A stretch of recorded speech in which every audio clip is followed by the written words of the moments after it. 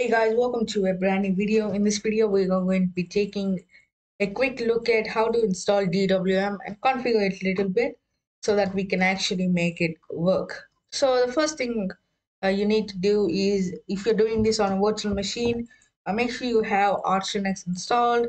I have Arch the base installed. It's not the latest one. I think it's 2 weeks old. So let's go ahead and get started. The first thing I need to do is I need to go and change the font because it's very small. So for that, I'm going to use something called Terminus font. Let's go ahead and install this sudo pacman-s and type in Terminus font. Let's give our root password and install it. And once it's done, what we need to do is we need to go into this directory. User share kbd console fonts. And here we have a lot of fonts. One font we need to set is type in set font to actually set the console font.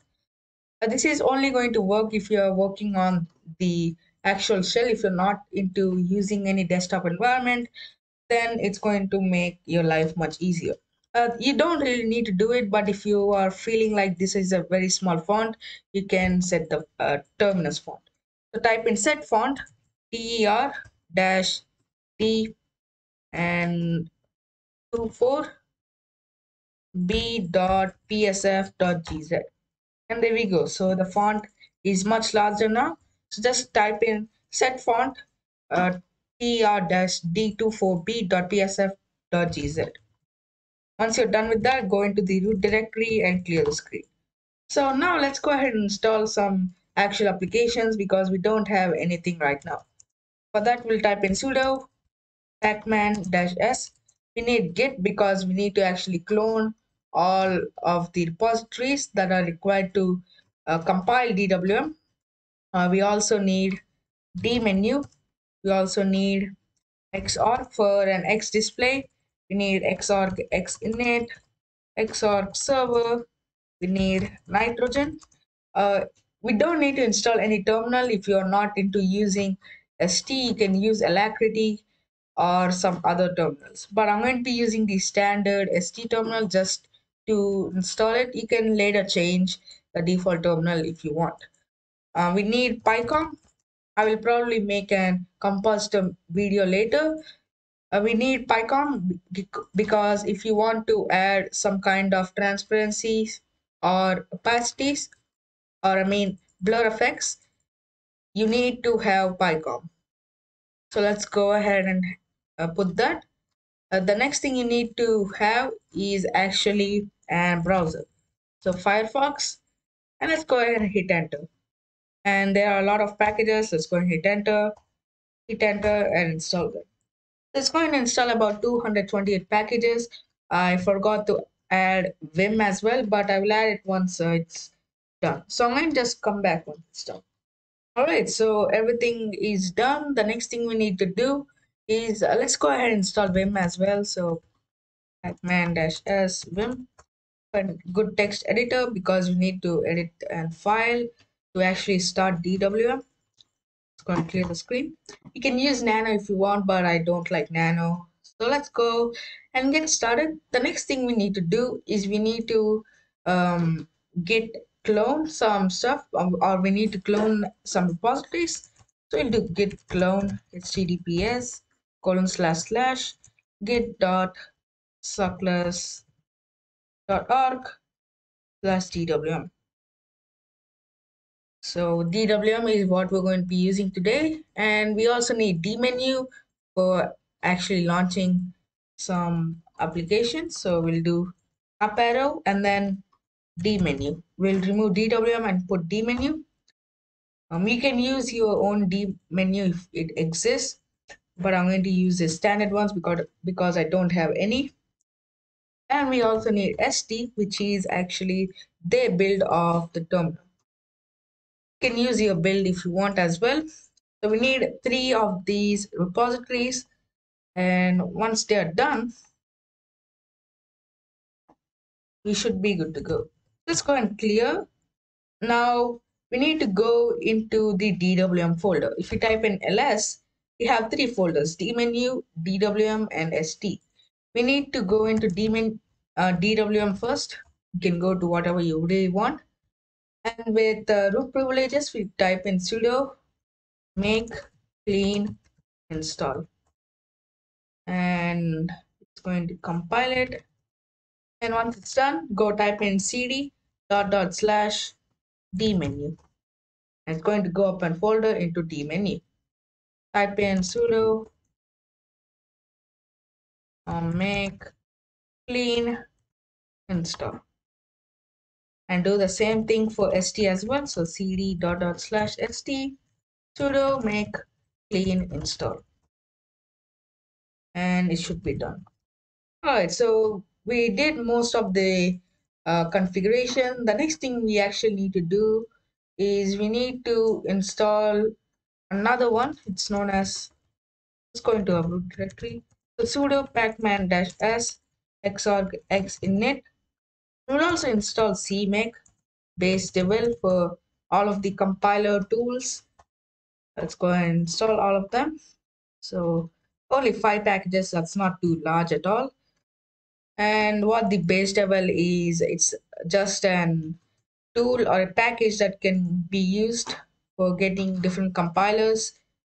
So if you're using something like source code to compile all of your programs, then you need to install base devel. All right, so once you're done, the next thing we need to do is we need to create an file. If it's already created, then you don't need to create it again, but type in this command vim x init rc.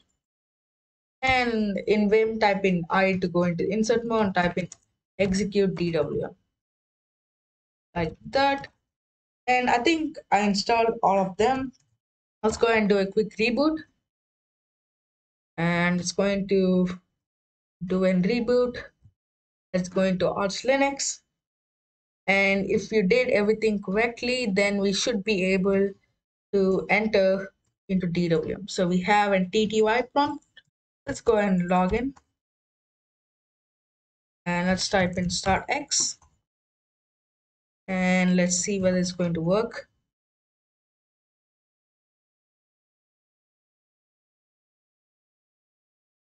And there we go. We have DWM. Everything is working pretty well. So as you can see, we don't really have any background. Hit Alt P, get a D menu, Alt Shift Enter to get the actual ST terminal. Hit Control Shift Page Up to increase the font, Alt Shift C to close, and there we go. Now before we wrap up this video, I need to change two things. The things that I want to change is the actual font of the system, and also I need to change the modifier key, because let's be real, we don't really use the Alt key as a modifier key, so we want to use the Windows key. For that, let's go and hit Alt Shift Enter, Control Shift Page Up, and let's go into the DWM folder. Now we can put this DWM, ST, and D menu in the user share folder, but for simplicity of this video, I'm actually putting them inside of the root folder. It doesn't really matter if you're actually putting it in any other folder, but make sure it's protected, because we actually need them when you want to change something. You need to be really sure that you don't delete any of these folders. So inside of DWM, if we do an ls, we have all of these files. So let's go ahead and configure some files. The first one is config.h. So if you go here, you actually see that it's an C file. This is an C header file, if you all know how C works. So let's change the actual font. If you go into static const pointer fonts, you actually need to change that to monospace :size 13 to or 10 to 13, 14, like that. Now you can add more than one font, because as you can see, it's an array of fonts. And here we want to add the D menu font, which is the actual D menu that we installed. It's an application launcher. Let's go ahead and bump up to 13. The other thing that people really want to choose is actually their modifier key. So if we go into key definitions, we have defined mod key to be mod1 mask.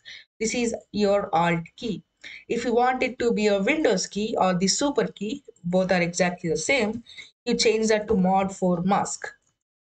And you can change anything if you want, the actual terminal, some now the actual key bindings and other stuff as well. Once you are done, hit escape :WQ, and we'll do WQ and exclamatory mark. We did not add sudo privileges. And let's compile this, because if we changed something in the DWM dmenu.st folder, we actually need to compile it or recompile it again. And now, if we did everything correctly, let's go and do a reboot so that everything could work correctly. Let's open Arch and let's wait for it to come, and let's go and log in as our home folder, home user, not home folder. Do start X, going to launch DWM, and there we go. We have the font increased. Windows P is going to work. Windows Shift Enter is going to work. Control Shift page up. If you want NeoFetch, just pacman-s NeoFetch. Install it. Install NeoFetch. And open up bash or zshrc if you're using zsh. Type in neofetch and let's go ahead exit and type in source bash rc. And there you go, we have Arch Linux installed. As you can see, it's using only 118 megabytes. It's really minimal. For minimal users, it's perfect for you. If you're that kind of user, it's using DWM. And yeah, that's all there is for this video. If you have any questions, make sure ask them in the comment section below. And also make sure you subscribe, like the video, and I will see you in the next one.